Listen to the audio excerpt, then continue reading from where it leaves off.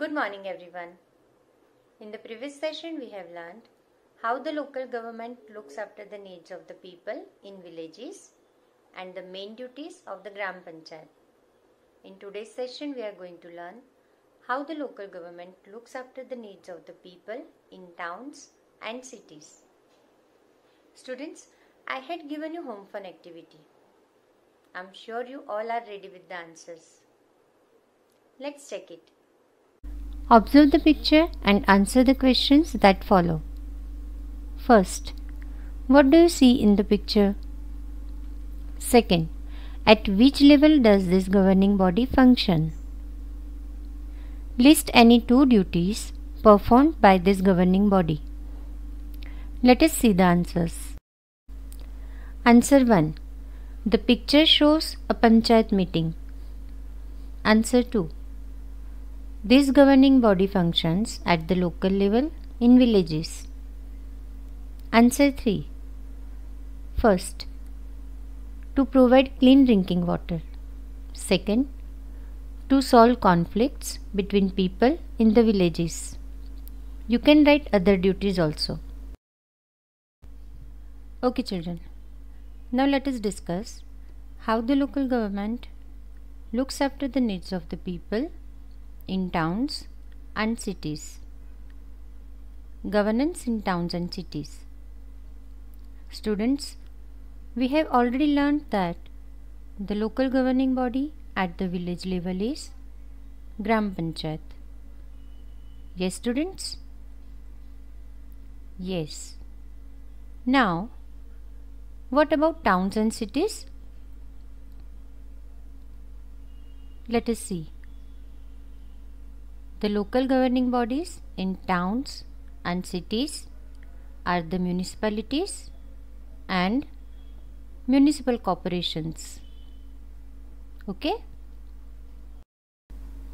Now you all know Panchayat takes care of the people living in a village. Now, who takes care of the people living in a city? Municipalities look after the needs of the people in towns. Municipalities are also called Nagarpalika or Nagar Nigam. Okay children, municipalities look after the people in town. Now, what about the big cities? Big cities like Mumbai, Delhi, Kolkata, Chennai, Bengaluru, Hyderabad, Ahmedabad and Pune. So students, municipal corporations look after the people of these cities. Okay? Cities with a population of over 10 lakh are looked after by municipal corporations. They are also known as Mahanagarpalika or Mahanagar Nigam. In simple language we can say, in small cities and towns, this body is called Nagarpalika or Nagar Nigam. And in big cities, this body is called the Mahanagarpalika or Mahanagar Nigam. Now understood? Who is the head of a municipal corporation? Just as the head of a panchayat is the sarpanch, the head of a municipal corporation is the mayor. Clear everyone? For the purposes of election, the city is divided into small wards. Towns and cities are divided into wards according to their population. Clear? Okay. One member is elected from each ward. Elections are held every 5 years. Okay? As earlier I said, citizens who are above the age of 18 years. Yes, citizens who are above the age of 18 years can vote to elect the members of the municipalities and municipal corporations. Clear? Okay. Like a village panchayat, the municipalities and municipal corporations also perform a set of functions.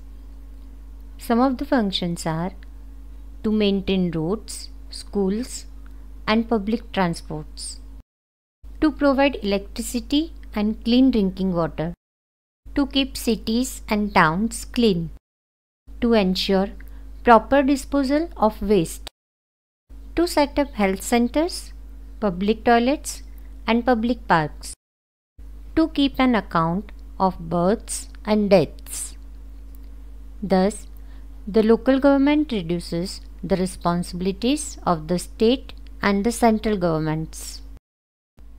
Okay, children, now let us recall what we just learned. Municipal corporations and municipalities function in cities and towns. Cities with a population of over 10 lakh are looked after by municipal corporations. Big cities like Mumbai, Pune, Ahmedabad, Chennai. Yes, students? Okay. The head of a municipal corporation is called the mayor. Yes? Okay.